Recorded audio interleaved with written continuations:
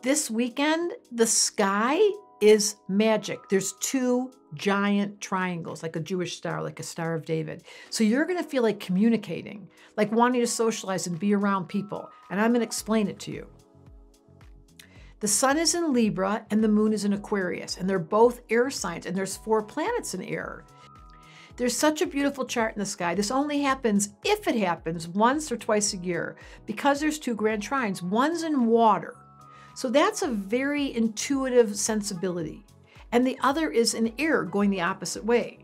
And so it creates the intuitive sensibility plus the communicator being air. It looks like a Star of David, and it suggests powerful psychic abilities that combine your intuition with your skill set to talk.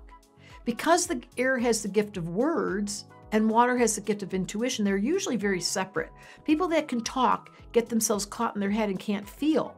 People that have water don't have words, but in this case, they're combined. Not to mention the moon's in Aquarius, which is one of the most powerful abilities to download insights out of thin air. So this is a very magical few days. And if you could see the sky flattened out, if we were in a planetarium, for example, we would see this beautiful Star of David, thinking, wow, this sky is so unusual. And I'm thinking of someone I know that has this, who is the best psychic I've ever met, but you can't get through to her. Her name is Lynn Austin. You might want to Google her.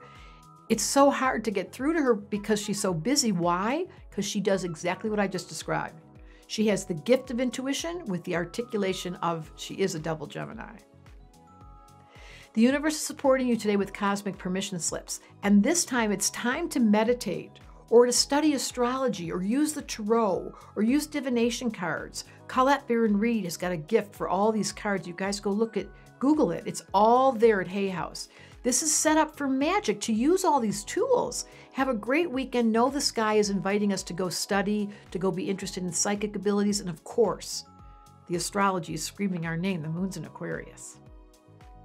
So think of this as your moon weather report. Be sure you like it and be notified of future videos by subscribing. And then tell me in the comments, did you feel the unusual water and air combination and you were writing or you were dreaming or you were able to create some new ideas?